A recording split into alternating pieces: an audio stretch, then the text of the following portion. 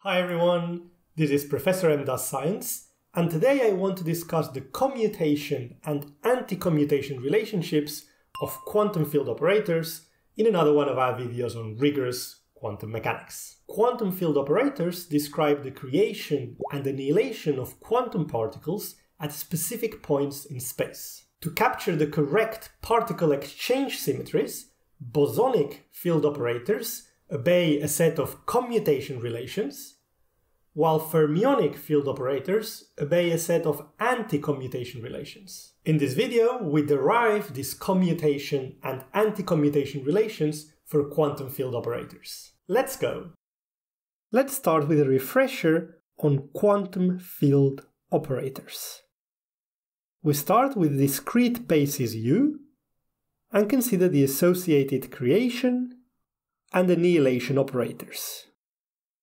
Field operators are the creation and annihilation operators associated with the position representation.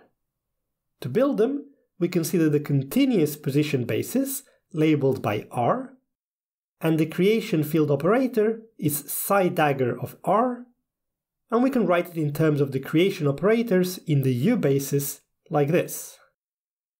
The expansion coefficients are the complex conjugates of the wave functions associated with the basis states.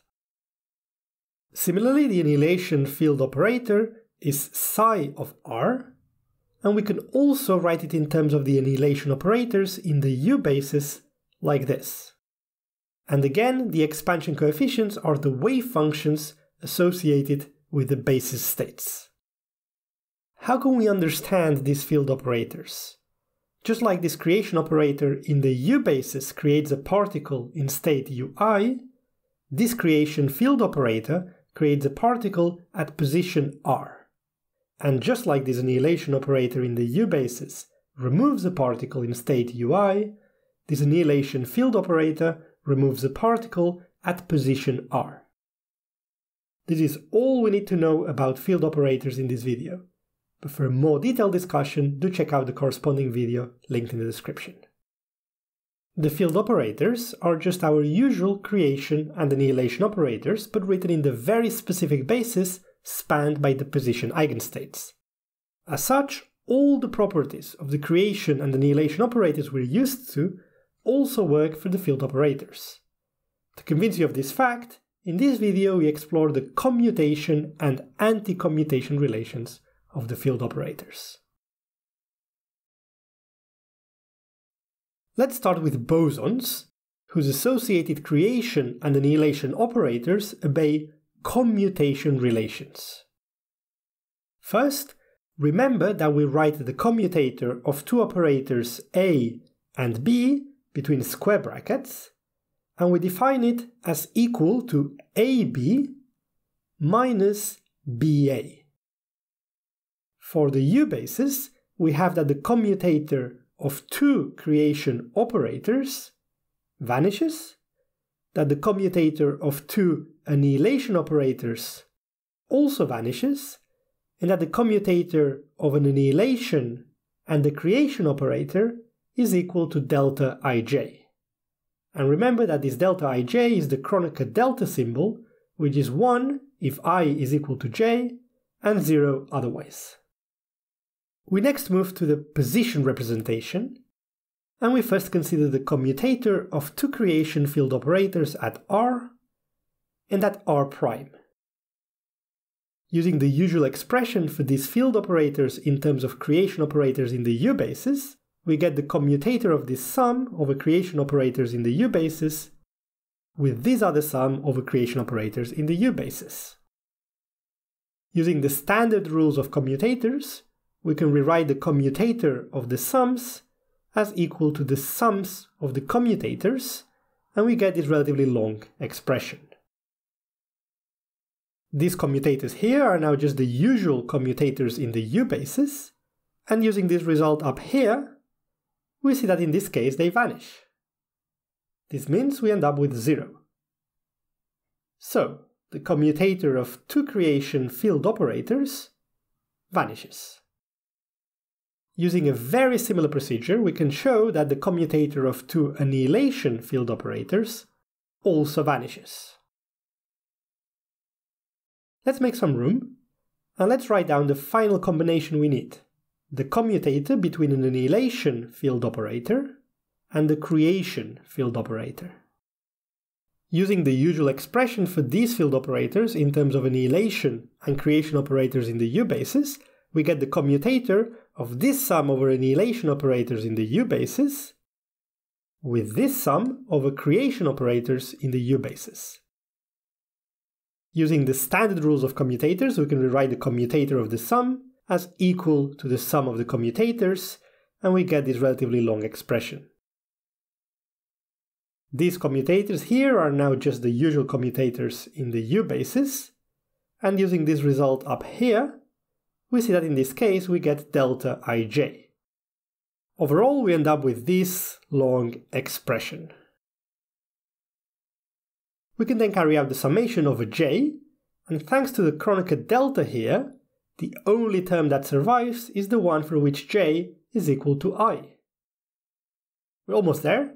We can next rewrite this basis state wave function in terms of the original bracket, getting this summation over the bracket, and we can also rewrite this basis state wave function in terms of the corresponding bracket.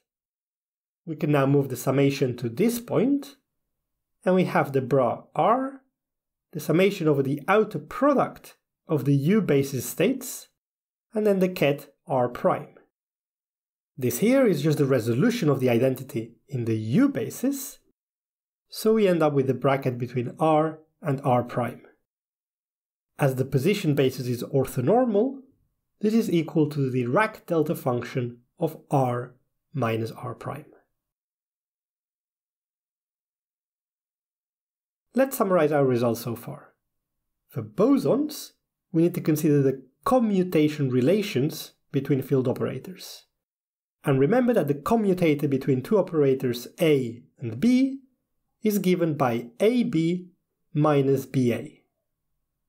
We found that the creation field operators commute, that the annihilation field operators also commute, and that the commutator between an annihilation and the creation field operator is given by the Dirac delta function of r minus r prime. For fermions, we need to consider the anticommutation relations between the field operators. Remember that the anticommutator between two operators A and B, which we write in curly brackets, is defined as AB plus BA. Using a similar strategy to the one we've just used for the commutators of bosonic field operators, we would find that the anticommutator between fermionic creation field operators is 0, that the anticommutator between fermionic annihilation operators is also 0, and that the anticommutator between fermionic annihilation and creation field operators is equal to the Dirac delta function. Again, these results are just what we would expect for standard creation and annihilation operators when described in a continuous basis. Given the similarity between the commutators for bosonic field operators and the anticommutators for fermionic field operators, it's common to use a shorthand notation that combines the commutation and anticommutation relations into a single expression. Let's write this expression for two arbitrary operators A and B, and add the subindex minus eta outside the square brackets. We define this quantity as equal to AB minus eta BA. Eta can take one of two values. We define it as equal to +1 for bosons, and as equal to -1 for fermions. At this point, you should convince yourself that for eta +1, this expression reduces to the usual commutator, and for eta -1, this expression reduces to the usual anticommutator. This compact expression now contains the relevant relationship for both bosons and fermions. We can use it to write the commutation and anticommutation relations for the field operators for both types of particles. And we get this for two creation field operators. We get this for two annihilation field operators.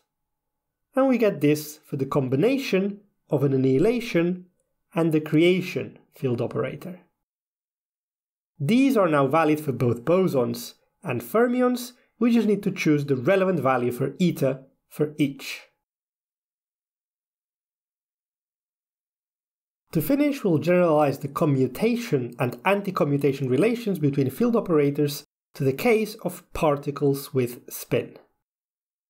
First, remember that when working with particles of spin s, we consider the augmented basis states labeled by r and by sigma. Each position eigenstate is now associated with a particular spin eigenvalue sigma here, where for a particle of spin s, sigma can take any of the values minus s plus 1, all the way to s minus 1 and s. The overlap between basis states is such that this augmented basis is still orthonormal in both position and spin degrees of freedom. Position is continuous, so we get this Dirac delta function, and spin is discrete, so we get this Kronecker delta.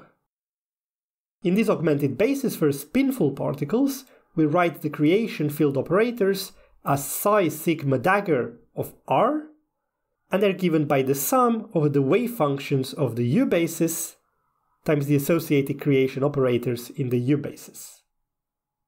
In a similar way, we can define the annihilation field operator for spinful particles with the usual sum. Using a similar derivation to the one we've just discussed, we can write the commutation and anticommutation relations for bosonic and fermionic field operators. Starting with two creation field operators, the commutator for bosonic fields and the anticommutator for fermionic fields vanish. For two annihilation operators, we also get a vanishing result, and for an annihilation and the creation field operator, we have a Dirac delta function for the continuous position degrees of freedom and the Kronecker delta for the discrete spin degrees of freedom. And this is it. These are the commutation relations for bosonic and fermionic field operators when we have particles with spin. The commutation relations for bosonic field operators and the anticommutation relations for fermionic field operators are an extremely useful tool when working with quantum field operators. We use them constantly in later videos, so make sure you become familiar with them. And as always, I hope you liked the video and please subscribe.